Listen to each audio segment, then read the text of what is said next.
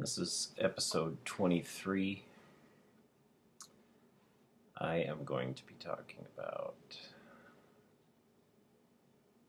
Soren Kierkegaard's book called The Sickness Unto Death. I'm very new to Kierkegaard,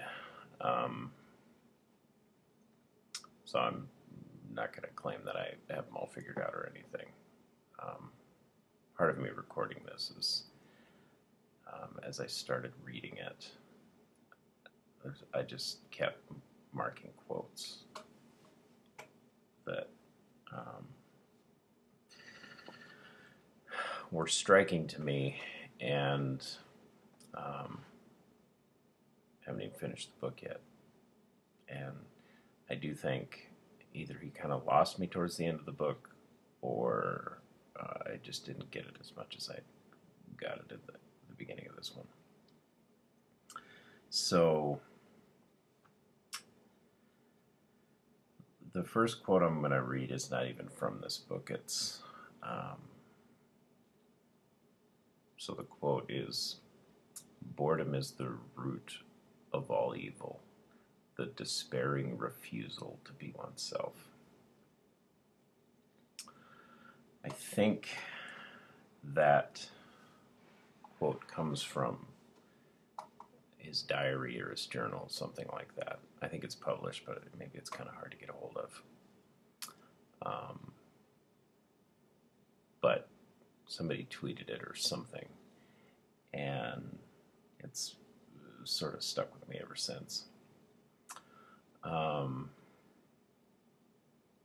I guess I would like to read that in its context, but you'll kind of see some of the parallels in what he's writing here. So let's dig into it. The first quote is, "The Christian heroism, and perhaps it is rarely to be seen, is to venture wholly to be oneself as an individual man, this definite individual man alone before the face of God, alone in the tremendous exertion and this tremendous responsibility."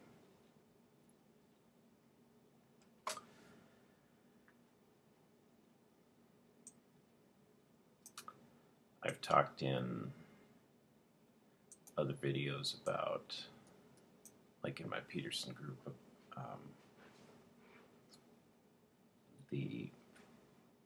how that group was a bit of an experiment in a mix between religious and non-religious people.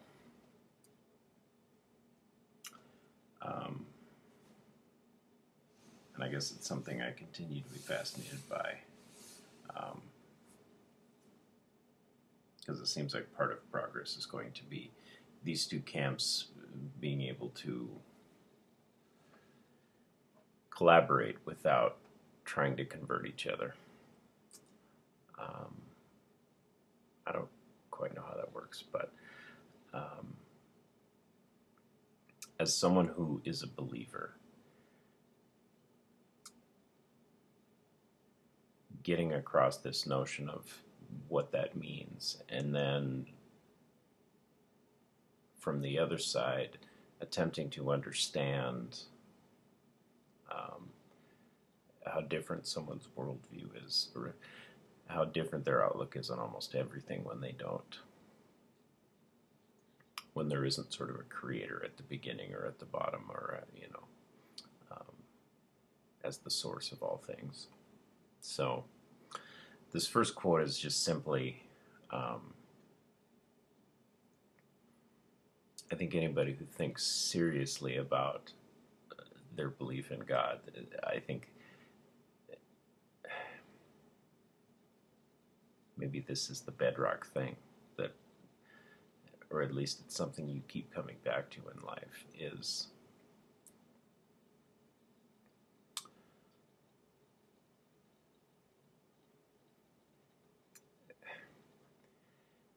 there's different types of people, and we're called for different roles in this world, whether or not there's a God. Obviously we have talents and we have things we're interested in, and but I say that to say that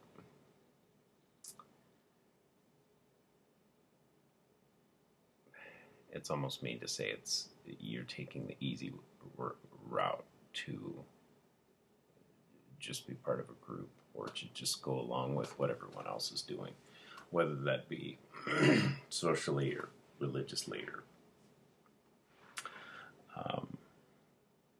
but the idea here is, as you contemplate why you're here and what you're supposed to do while you're here, this idea of you're standing alone before your Creator, who made you, who gave you whatever talents you have, put you in the circumstance that you're in. And it is sort of this face-off of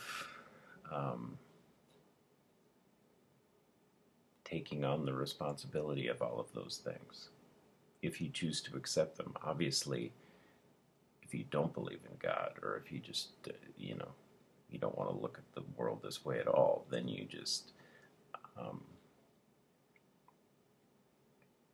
can try not to think about anything like this. But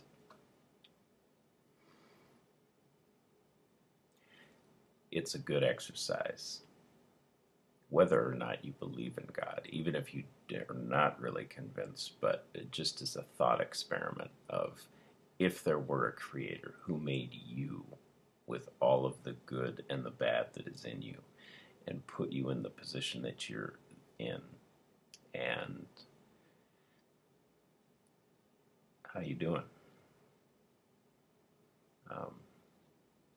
The good book says there will be an account at some point. So in a way, you're just sort of practicing for what is to come.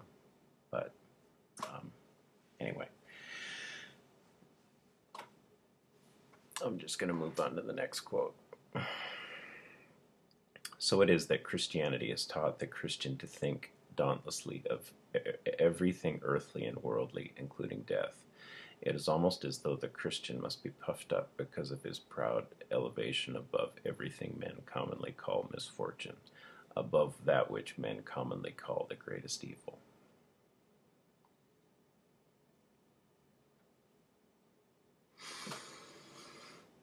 So I think this could be a good thing and this could be a bad thing.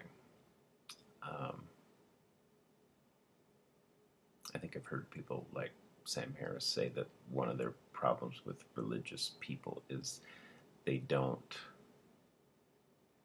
take this world seriously enough. Like, this is just the opening act and the good stuff is to come. And so I guess I get that. But the good side of it is, if there is a God, if we are eternal, if we are souls who will leave these earthly bodies at some point. Maybe that's not the right phrasing. I guess some would say that these bodies are going to be remade or, resurrected, just like Christ was resurrected. I grant that could be. But the point is, this is a mortal world. And if you accept this idea that we're actually immortal, then there could be a beneficial perspective that you get from that. Because if you're not so freaked out by death and all of the bad that you could, we're all going to suffer in this life. I mean, we know that's part of the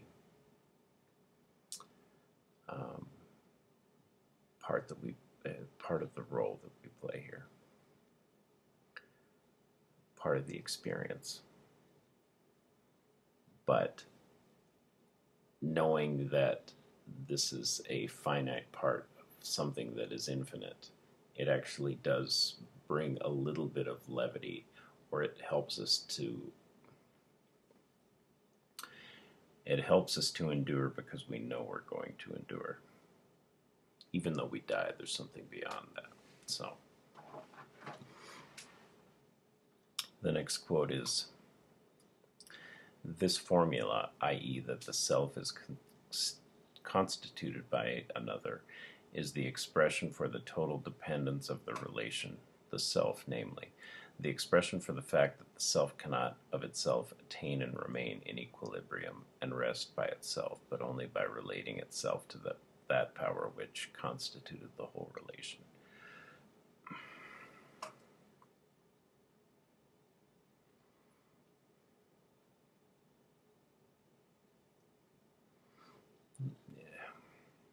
You're born into this world. Maybe you have no concept of who you are, or maybe you come from a really strong family, and in that family you have a strong identity, and you have a good base. But you're still, at some point you're leaving that nest and you're going out into the world, and you're figuring out who you are, and you're figuring out what you can do for the world. And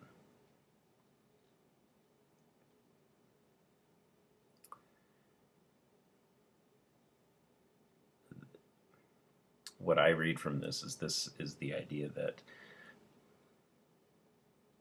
you figuring out who you are, part of that process is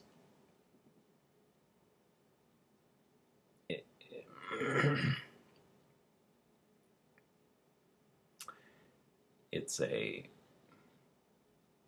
he uses the word, is the expression for the total dependence of the relation. So there's something about your relationship with your creator who is helping you discover who you are. I mean, it makes perfect sense from that angle. The hard part is, how do you commune? How are you communicating with your creator? What does that look like? Something that it's easy to be very skeptical about. But making the assumption that a creator made you, of course, it's in how you relate to him that you're going to figure out who you are. And that part of it does sort of seem to be a mystery, that why don't we know more? Why is it so hard to figure out who we are and what we're doing here? And that's part of the mystery of the whole thing. But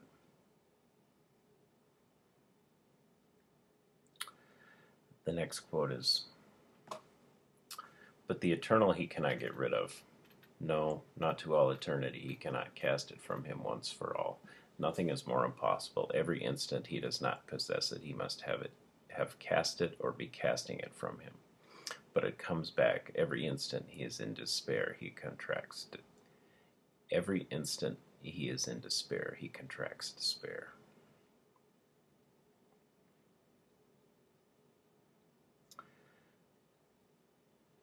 So I see this in myself as a believer, that there is sort of a burden with this idea of the eternal.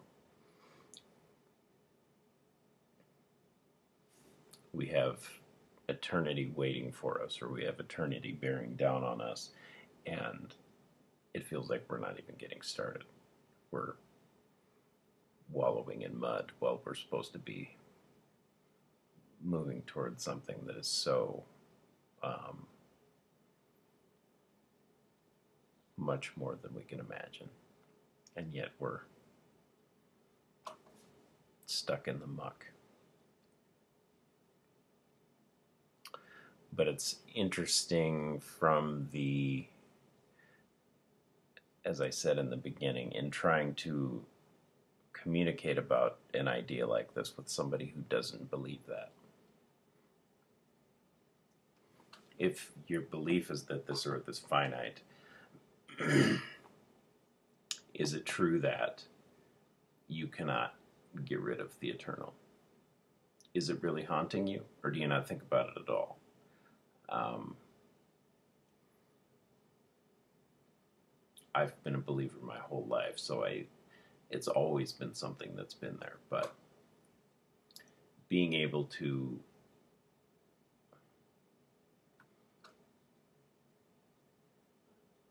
I guess that's just a question I would like to ask. Not to persuade and not to convert, and it more than anything, it's just the more we understand the people who don't see the world the same as us, it just we've been locked into trying to prove each other wrong for so long, and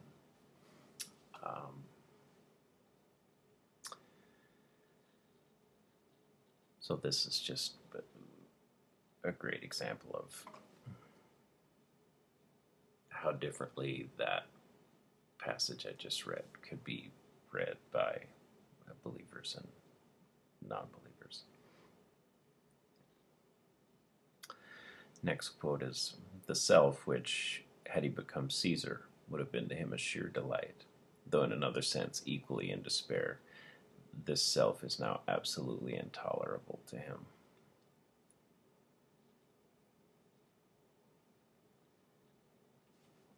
So I think the idea here is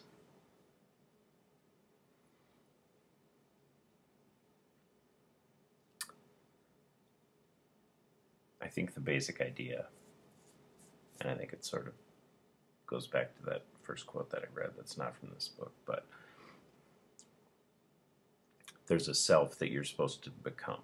That's what you were made for. And I think that if I'm reading this book right, I think the thing he's playing with are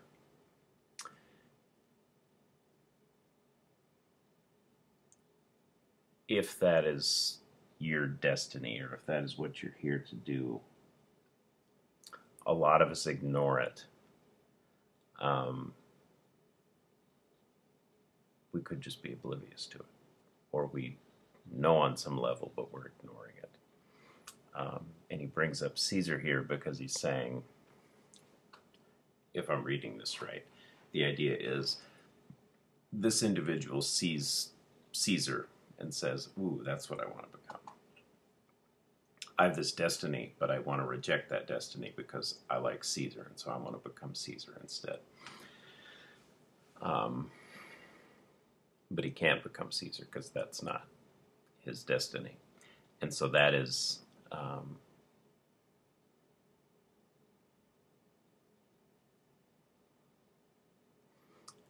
it's despair that when he realizes that he can't be what he aspired to be.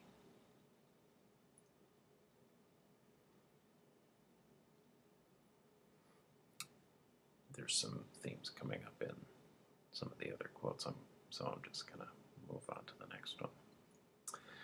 "The self which he despairingly wills to be is a self which he is not. For to will to be that self which one truly is indeed the opposite of despair. What he really wills is to tear his self away from the power which constituted it, but notwithstanding all his despair, he is unable to do. Notwithstanding all the efforts of despair, that power is the stronger, and it compels him to be the self he does not will to be."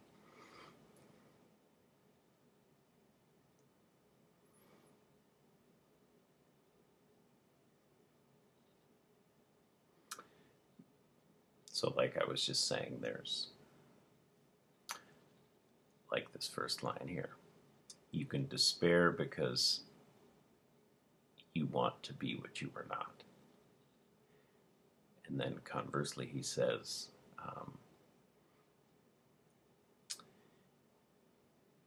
if you can align yourself in such a way that you are actually wanting to be what you were created to become, he calls that the opposite of despair, which maybe you would say joy or contentment or satisfied or fulfilled, or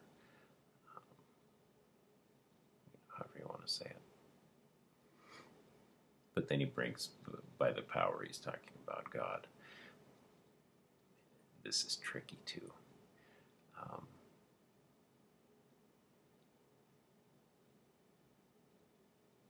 Because if that's the reality, isn't it kind of hard to believe how easy it is for people who don't believe to just be completely oblivious to this, to not feel any pull of it at all? And the fact that even if you take it on and say, yes, I believe, it's not like you have this figured out. I mean, we can argue that we're being guided and, by the Bible and by other believers and by teaching. But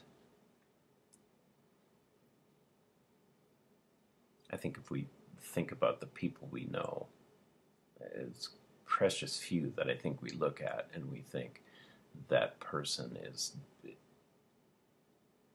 absolutely fulfilling their destiny. They're on the right path, they know who they are, and they're using all their talents to the best of their ability.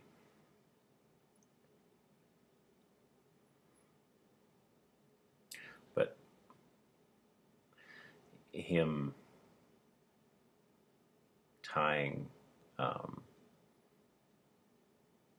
wanting to be that self, or knowing who that is and then being able to pursue it, tying that with the power, which is God, and us not wanting to do that is attempting to tear ourselves away from him.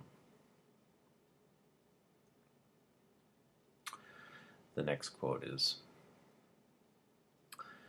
"So much is said about wasted lives, but only that man's life is wasted who lived on, so deceived by the joys of life or by its sorrows that he never became eternally and decisively conscious of himself as spirit, as self, or what is the same thing, never became aware, and in the deepest sense received an impression of the fact that there is a God, and that he himself, his self, exists before this God, this gain of infinity which is never attained except through despair."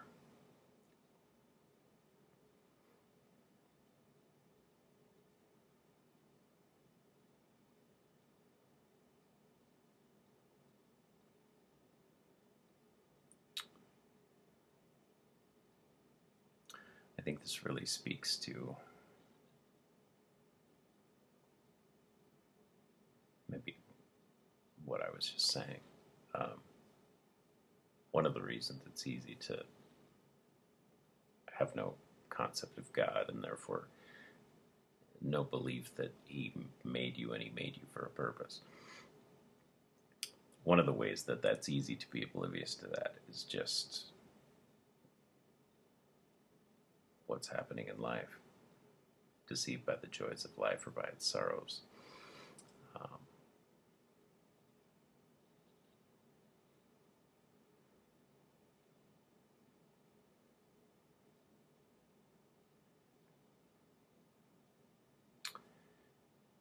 At the very end, he hints at this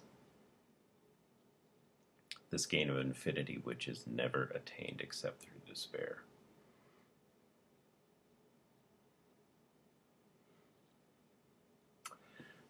Obviously, that really sucks. I'm sure we would all like an easier path. But if that is the only path, then it does make sense why things in this life are as messed up as they are. It's bad because that's part of what you have to go through.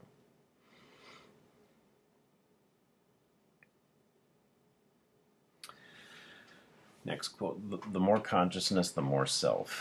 The more consciousness, the more will. And the more will, the more self. A man who has no will at all is no self. The more will he has, the more conscious of self he has also." This is really interesting. I mean, I guess personally it's convicting, because you can see how important will is in this. Do you will to be what you were made to be? And can you will for something like that when you don't really know what that is. I think we certainly know people like that. There are people who know exactly who they are, and they're able to pursue that destiny with a strong will. And then there's a lot of us who have no will because we don't know where to point that. Maybe some of us don't have any will. So it's very convicting. Next quote is, however, a self, every instant it exists, is in process of becoming for the self. Let's start over. However, a self, every instant it exists, is in process of becoming, for the self does not actually exist. It is only that which it is to become. Insofar as the self does not become itself, it is not its own self, but not to be one's own self is despair.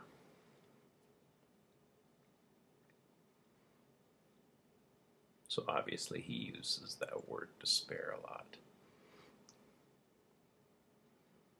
I think the title of the book is something like, The Sickness Unto Death is Not, the sickness that kills you, because everybody's going to die. People who are completely in tune with their destiny, who are doing what they're doing, who are doing what they're supposed to be doing in a masterly way, they're still going to die. So the sickness unto death is despair, I think, is what he probably puts it more poetically than that, but it's the despair he keeps coming back to is this being out of touch with all of that reality, if it is indeed a reality.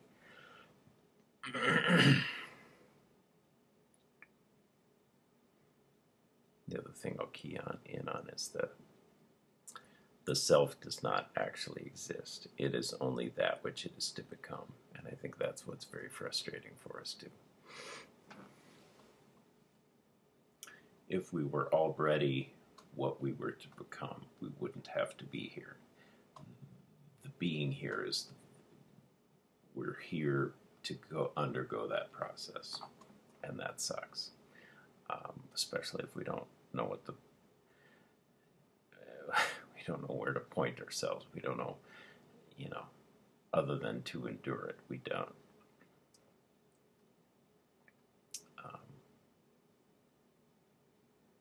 It is often a very confusing thing.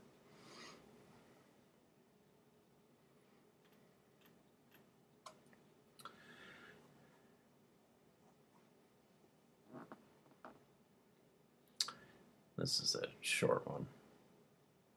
I might have to go out from memory here, so that might not be great, but the quote is, "Infinitude's despair is therefore the fantastical, the limitless." And that's just a little snapshot of, if I remember this passage right, I think what he's getting at is, just like in that quote earlier where we can get wrapped up in the trials and tribulations, or pleasures and material comforts and all of the things that we can get entrapped in this life. That's a danger. But the other danger is you can get too stuck in infinity, and then you're not able to manifest anything. It's you're just sort of floating, and you can get lost in it, because infinity is so much more than we can comprehend. So you can literally be chasing things forever and never attaching, or hopefully that made sense. Next quote is, "But in spite of the fact that a man has become fantastic in this fashion, he may nevertheless, although most commonly it becomes manifest, be perfectly well able to live on, to be a man as it seems, to occupy himself with temporal things, get married, beget children, win honor and esteem, and perhaps no one notices that in a deeper sense he lacks a self." About such a thing as that, not much fuss is made in the world, for self is the thing the world is least apt to inquire about, and the thing of all things the most dangerous for a man to let people notice that he has it.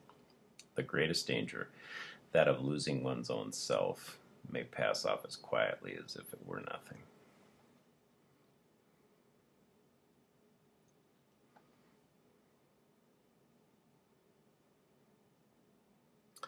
So it's a very pointed idea that from a worldly perspective, you can look successful in every sphere of your being. You have a family, you have a successful career, you're respected in the community, your social life is full of friends, and you have health, and I think we get the picture. The fact that you can have all of those things, and in a deeper sense you lack a self in this eternal standing before your Creator way. Hopefully that possibility is humbling to all of us. I also really like this idea of that self, this deep eternal self we're talking about, that's something the world is least apt to inquire about. And the thing of all things the most dangerous for a man to let people notice that he has it. And I guess the clearest example of that is the story of Jesus.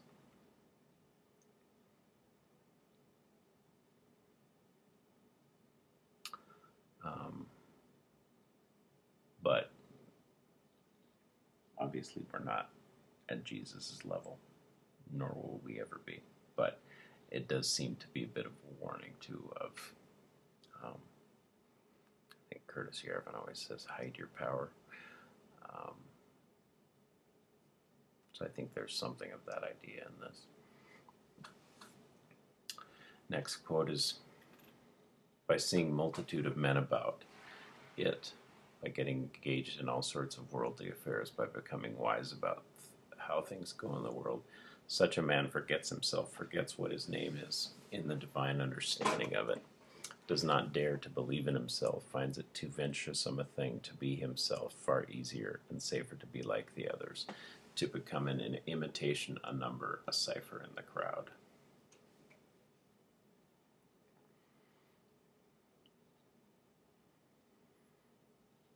So it's somewhat a similar idea to the previous quote, but it also adds in this idea that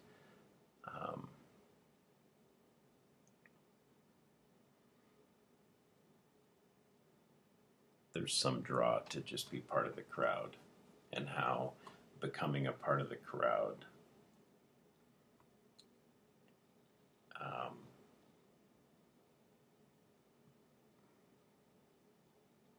you're losing the self, which obviously makes sense. The more individual you are, the less identity you will get from whatever crowd you're part of. And the more you're in a tight crowd, the more identity you get from that crowd, the less individual you're going to be. So this book definitely seems to be a challenge um, to believe in himself. I guess to believe, first of all. But I think he uses that word venture or venturesome a few times. And that call to venture, to actually pursue this thing. And by pursuing it, it's going to take you into the crowd or take you away from the crowd. But that's your calling.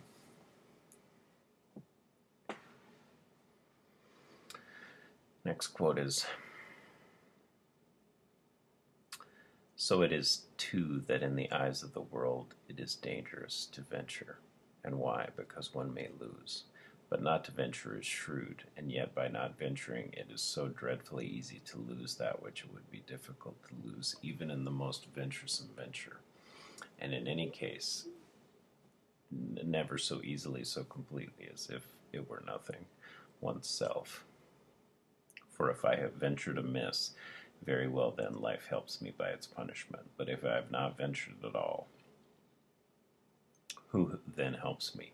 And moreover, if by not venturing at all, in the highest sense, and to venture in the highest sense is precisely to become conscious of oneself, I have gained all earthly advantages and lost and lose myself. What of that?"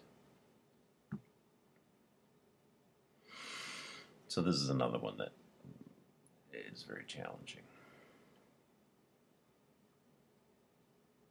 Calling you to venture, to go out and try and fail.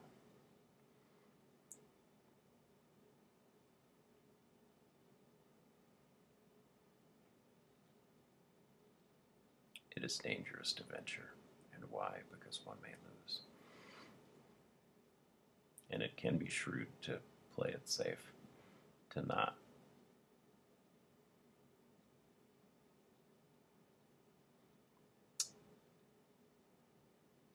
do things that put you in a position where you might lose.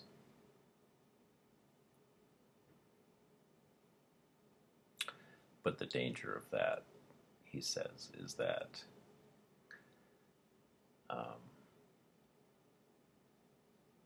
it makes it easy to lose yourself. It's very challenging, convicting, let's say.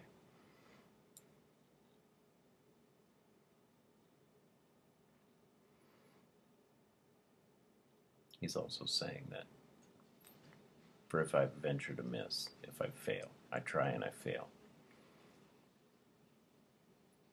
He says, then life helps me by its punishment.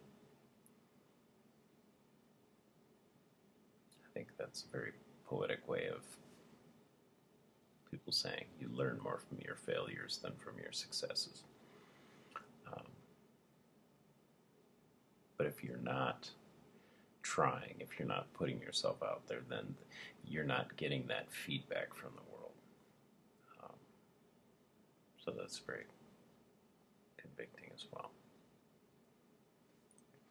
Next quote is,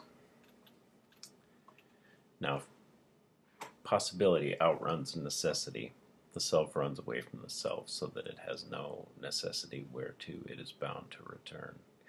Then this is the despair of possibility. The self becomes an abstract possibility which tires itself out with floundering in the possible, but does not budge from the spot, nor get to any spot, for precisely the necessary is the spot. To become oneself is precisely a movement at the spot. To become is a movement from the spot, but to become oneself is a movement at the spot."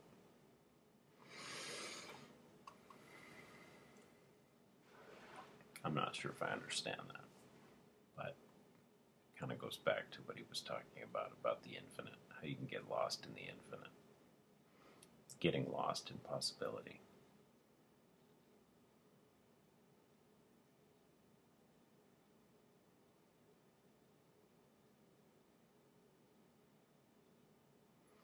I won't say anything else about that.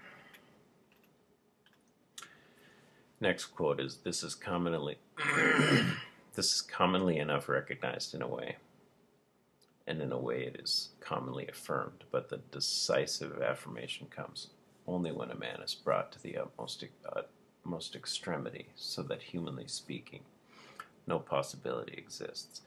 Then the question is whether he will believe that for God all things are possible, that is to say, whether he will believe. But this is completely the formula for losing one's mind or understanding. To believe is precisely to lose one's understanding in order to win God.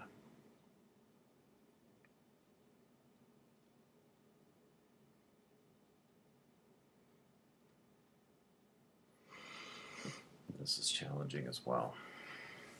Because if he's right here, he's saying, if you follow this process to its end,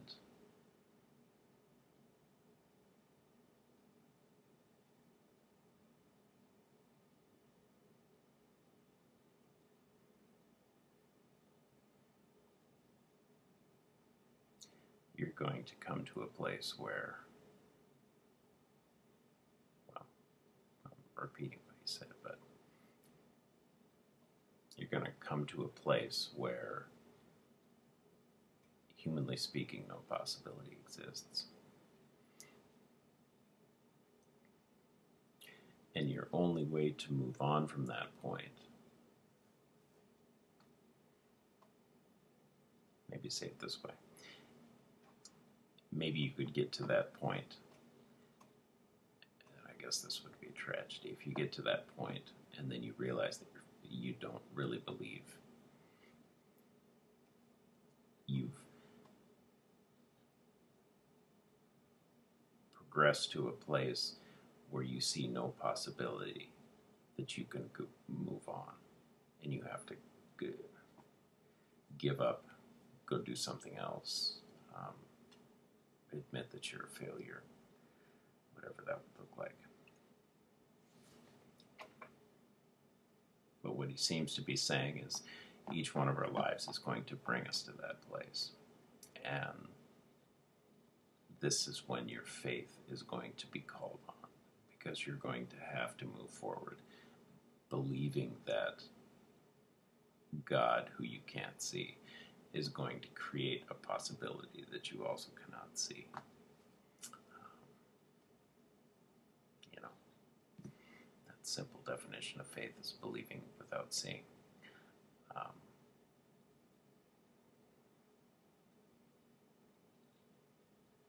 It's hard.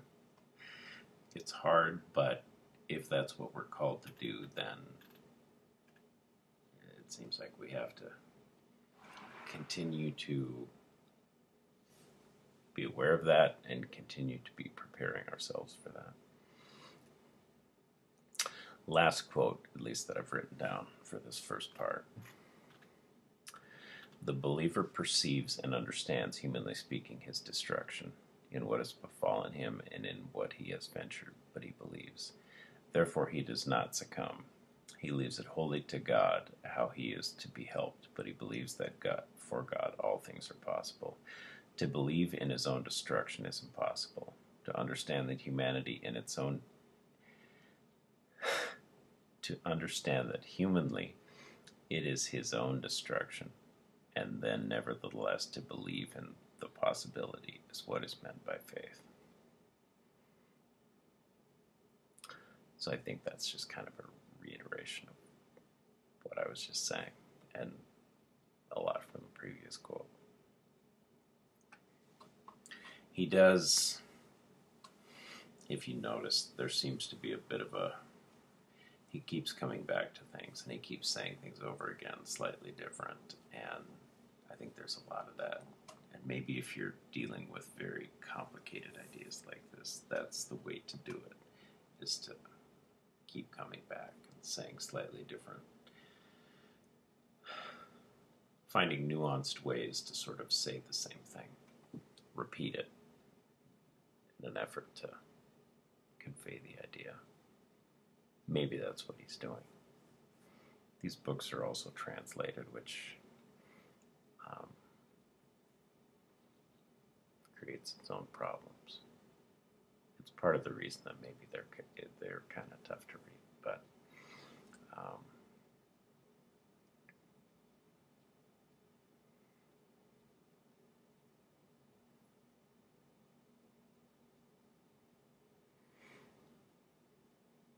I said that our life, I think I used the word failure before.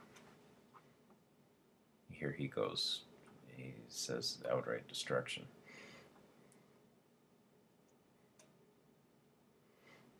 So he ventured and he lived and his life came to destruction. But he believes anyway. This also is much like the story of Job. And maybe Job didn't see a happy ending either, but he did. He was an example of someone who kept his faith. I think one of his quotes is, "Though he slay me, yet will I trust him." It's daunting to believe that this life is going to take us all to that place. And that's just part of it. And maybe we all have the fortitude. But then again, maybe it's not up to our fortitude or strength at all. So, I don't know if I'll do a part 2 of this. Obviously, kind of all over the place at this point, but this first part of the book is, I got a lot out of it. Like I said, as I've progressed, either I lost it or I didn't understand it, or so if I can figure it out, then there will be a part 2. And if not, that's probably going to have to wait. So, as always, thank you for listening.